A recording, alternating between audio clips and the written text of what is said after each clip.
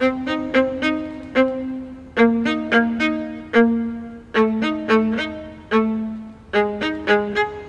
name is Max. I am coming 65 and I'm working as a verger in the cathedral here.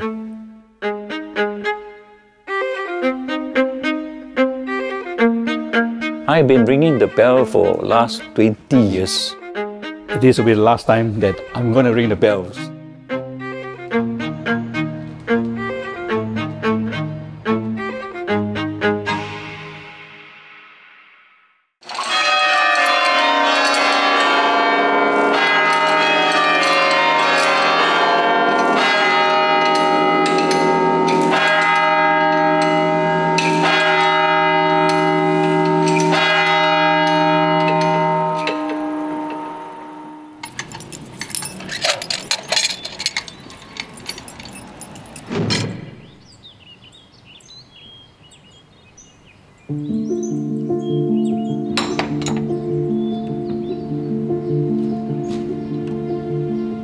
We have 8 bells up on the 3rd level. So those bells are actually fixed, secured permanently. The bells varies in size. Every rope that we pull gives a different tune. The main purpose is to let the public know service is, in 5 minutes time. I used to work in the yacht club. We do splicing of ropes for our line, for our anchors and so on. We use manila rope and those give way. I applied the same skill, and try to fix it back.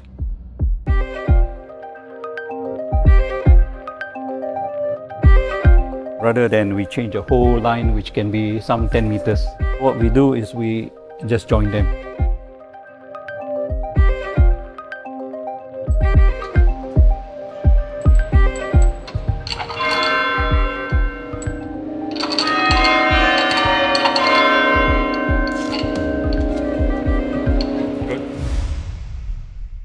St Andrews has always had an association with bells. The first church that was built in 1837 received a bell from Marie Revere Ballastier.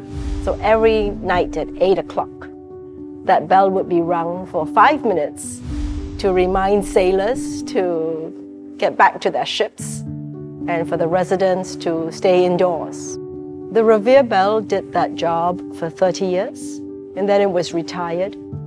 It now sits in the National Museum of Singapore. In 1889, we received this gift of 8 bells from the Fraser family. It was given on the 70th anniversary of the founding of Singapore. So these are the bells that we are now talking about. I was informed that the bells are going to be removed and they're going to send to England. Of course, after so many years, you get attached to the bell and to the sound. So it's sad. It's kind of sad, inside that. But we accept changes and we know that things change and of course it's for the better.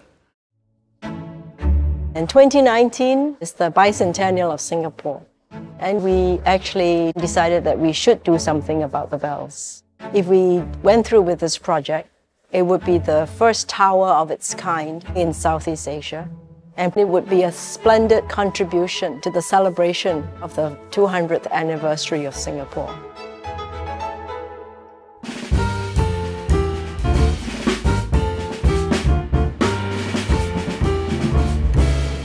My name is Andrew Mills. I work for John Taylor's. I'm one of the directors there. I started ringing bells at the age of 4, stood on a chair. So that's how I started. My parents were ringers, I was into ringing, and if I could have left school at the age of 9, I'd have been a bell hanger from the age of 9, I really would.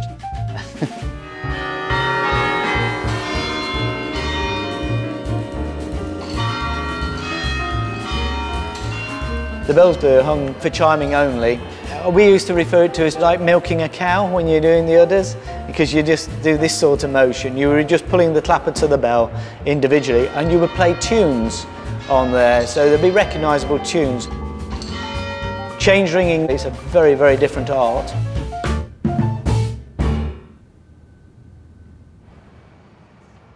My name is Andrew Reynolds. The project really kicked off in 1973 when my father first visited Singapore and noticed that in The tower of St Andrew's Cathedral, there was a magnificent ring of bells supplied by John Taylor in 1888 that was effectively not being used to its most potential.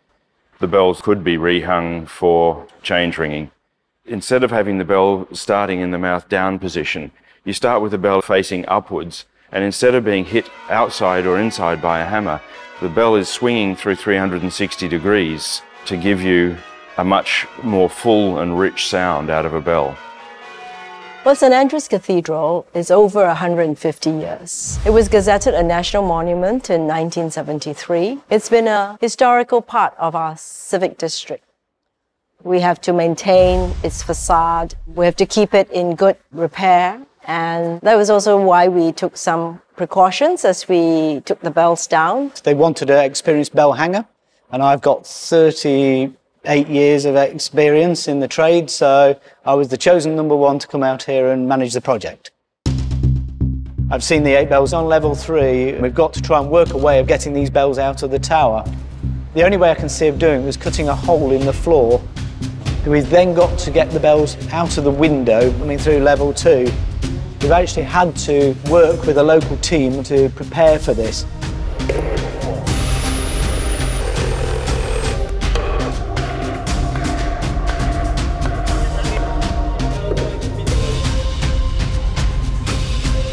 My name is Kevin. I'm the Head of Estate Management for St Andrew's Cathedral.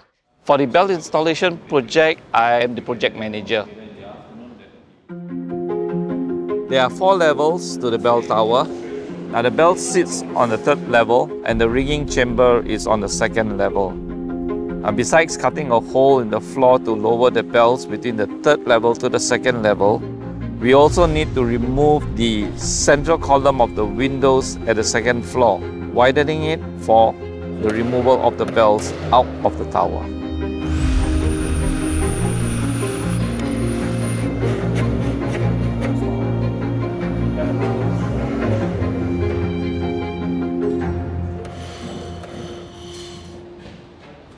I work for John Taylor & Co, and I'm in Singapore as project manager for the installation of the bells at St Andrew's Cathedral.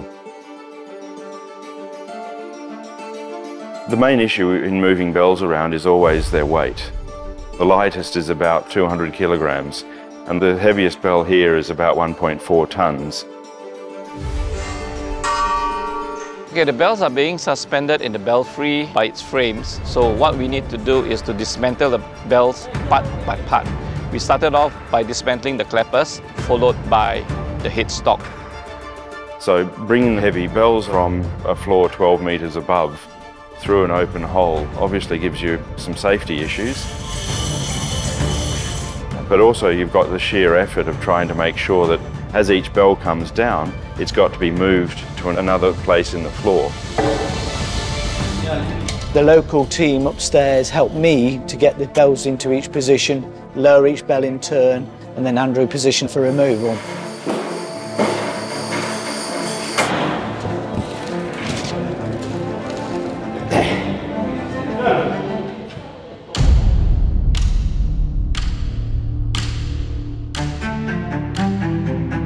After having lowered the bells to level 2, we arranged for a crane to hoist the bells out from the level 2 windows onto a lorry.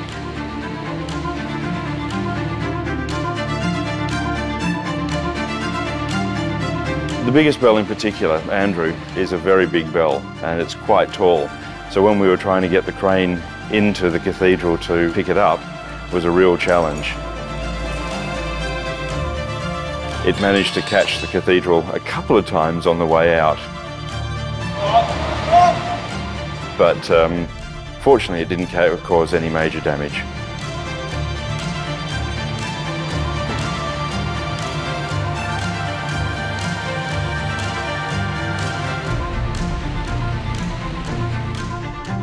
We got the bells down in good time. We planned 4 days to removal, and we were ready at the end of day 3 for removal, so it worked spot on.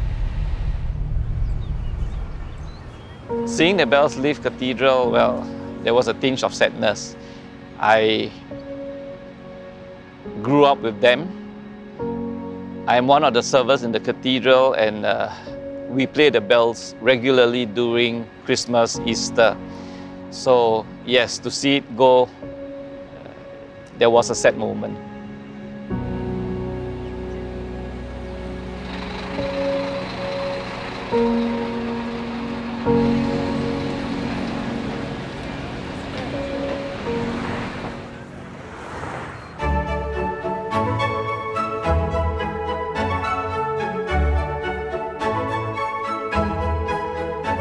The bells will be away for 9 months with John Taylor's in the UK. During the 9 months, we will then have to remove the old paint, replaster the wall, provide a new skim coat, and repaint.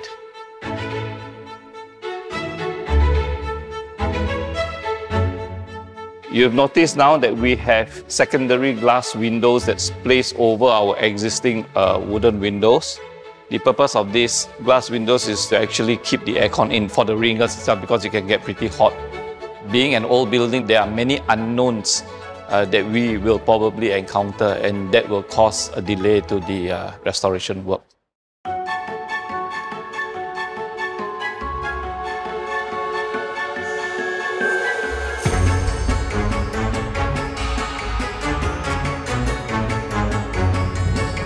A 130 years ago, these bells were supplied from the factory we're still using to this very day.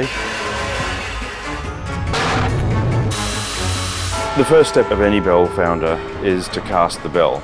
You decide on what shape the bell should be, and then you create a mould in that shape. Fill the mould with molten bronze, and then hopefully about a few days later you can break it out of the mould and there is a bell of exactly the shape that you want. After the bell is cast comes the most important part of all, and the part that these bells never went through in 1888, which is the tuning work. So the bell is put on an upright lathe, and the inside of the bell is actually machined out until the bell is of the correct notes.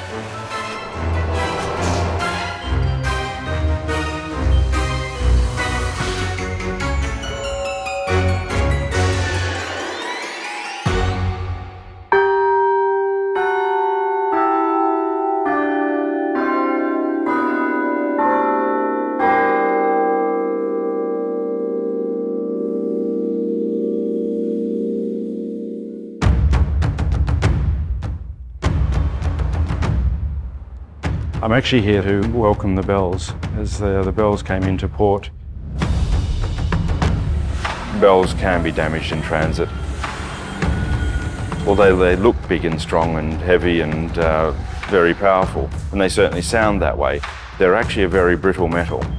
So if you're shipping bells, you've always got to make very sure that they are securely fastened.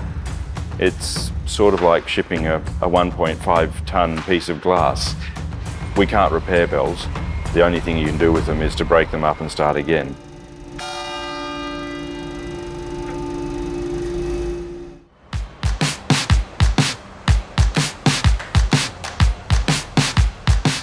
I was informed that the bells are coming back, and I was really excited because I heard that, from 8 bells, they're going to come back with 13 bells. So that is something very, very interesting, and the way of the ringing of the bells will be different from what we did for the past years. It'll be interesting. How do I feel about the bells coming back? Excited and yet with apprehension. At the foundry, 6 of the original bells were cleaned up and retuned. 2 were melted down and recast. 5 new bells were added, giving us 13 bells in total. This was possible with the generous donations from our cathedral members. Change ringing is done with 5, 6, 8, 10, or 12 bells. As we are a new band, we have no training in this form of ringing, so we will not be able to ring the 3 largest bells for a while. With a 13th bell, we are able to ring rounds of 6 and 8 using the lighter bells, until such time when we can handle the heavier bells. We need to tell the driver to come in that way so that we can unload entirely within. Excellent. Okay, thanks. Bye. Just please no parking in the cones. Sure. Thank you. We're just making sure that nobody parks in the area where they're coned off. Just don't park in the coned off area, please. Yeah. A 40-foot trailer is coming in.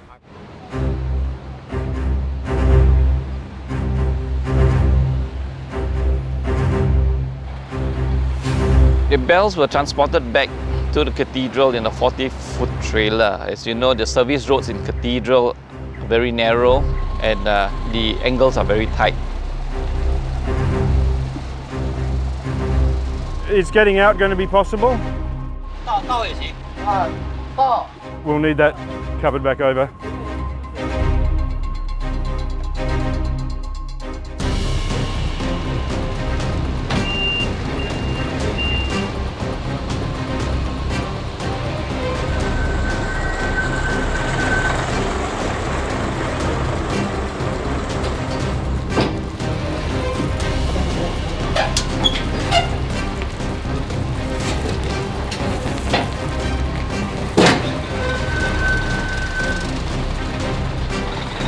The 12-bell ring is traditionally that associated with a great cathedral.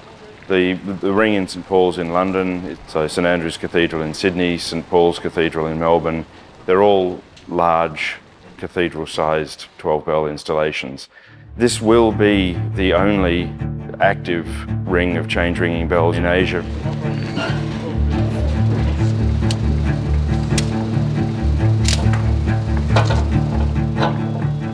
This will be a new bell. This is a new bell. This is the flat sixth.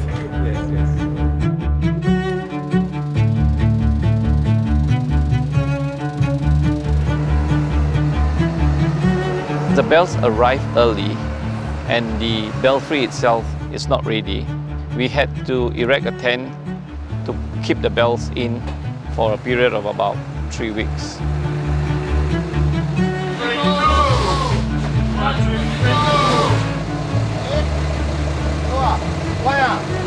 Forward. Oh, over 2, okay. Part of the challenge when working in Singapore, obviously, is that it is a diverse melting pot of peoples and languages. Yeah, then also trying to work out how to make sure that the jargon-filled language that bell ringers and bell hangers tend to use is something that can be understood by people who've never worked with bells before. Fortunately, Kevin and the others at the cathedral were fast learners and were able to assist us greatly.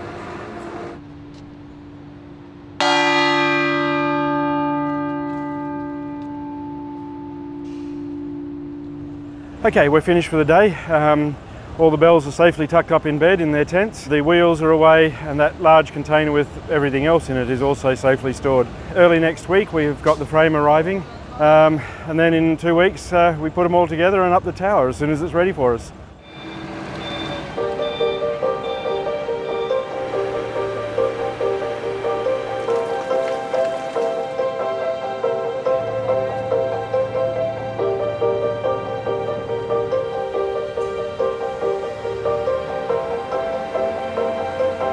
We are lifting up the secondary I-beams. Primary I-beams have already been installed. The steel frames will then sit on the secondary I-beam to form the individual bell pits. Now each bell will then be lowered into its own pit within the frame. Andrew Mills is up there, so he's monitoring the placement of the beams, putting in place and getting the workers to mold it down. So he's taking charge of what's happening at the third level.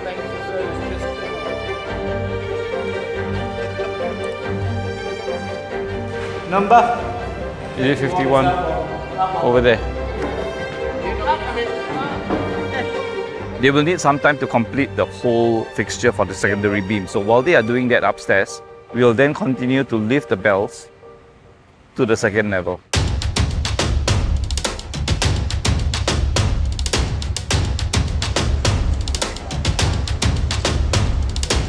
So we had to be very careful swinging the bells into the window and not damaging the fabric. So we had to lower the bell onto scaffold poles, the Egyptian method, beautifully worked, and rolling them through the window before they could be then picked up inside.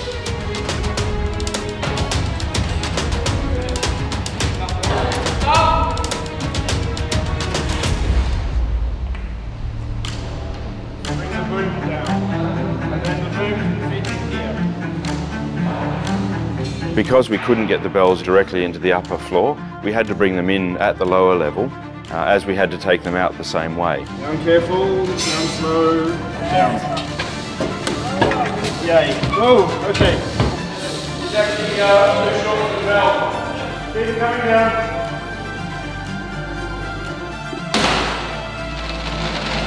Now you've got the bell centre there, we can get it to this end. Okay.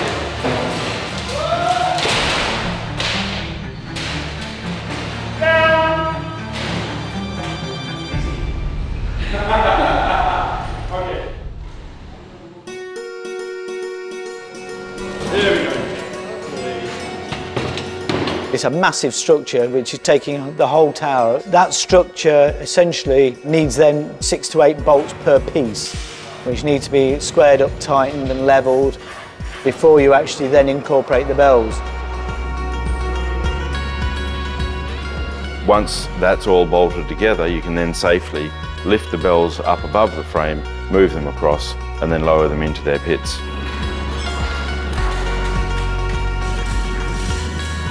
We'll be putting together the wheels and all the associated fittings, drilling holes through the floors for the ropes, fixed in position. So it's still 2 weeks of fiddly work, shall we say. What do you call it? Nitty gritty. Nitty gritty. Nitty gritty. Always been put on some sheets, nutty gritty. There are many parts involved in change ringing, and seeing how this has all been done was also an eye-opener for us. Sense of achievement once the installation was completed. I was happy, I was glad that it was going to be over soon.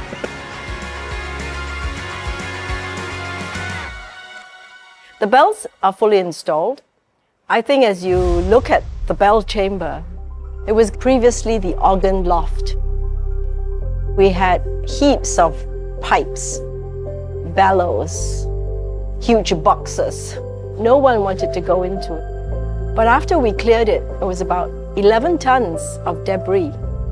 We found we had that wonderful space. I think no one living today has really seen that space because it was chock-a-block with pipes for about 50 years. Wow, this is really amazing and something new. Thank God they kept the whole structure and the ropes.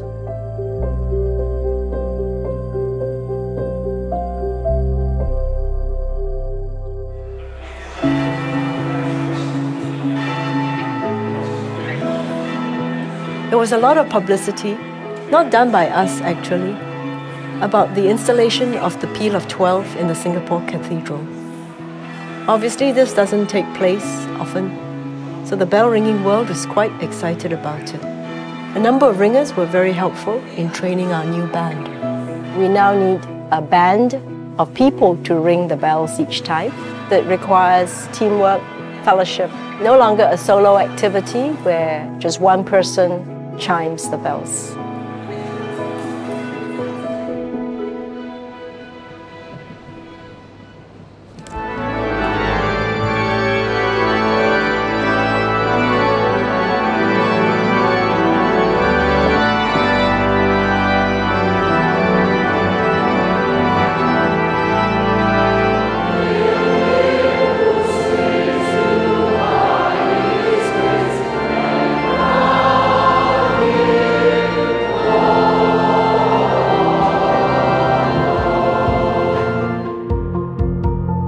We present these bells for dedication. We ask for your blessing on these bells, fashioned for the service of your church, and keep this place safe for all who serve you in it.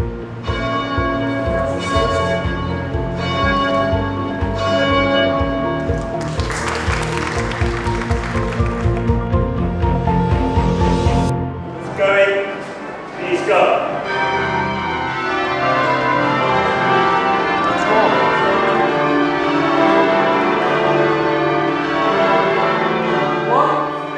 Overall, I was absolutely pleased with what's gone on. I'm in tears of joy at what we've achieved here.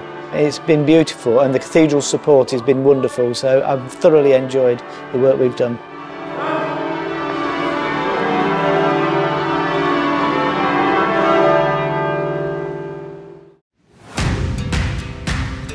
Part of my work involves in maintaining these bells. It would be good if I can visit other bell towers to see the difference, to see how theirs are being installed, and well, maybe pick up 1 or 2 new items that we can probably fit into our bell tower. Really looking forward to seeing the band here develop into a mature and large ringing society. In knowing that the project that my father Laith kicked off all those years ago is finally at fruition, and that we can have a truly magnificent sound coming out of St Andrew's Cathedral has been one of the great moments of my life. Now with a peal of 12 bells to call people to the worship of God, We can look forward to really majestic sounds ringing in the city.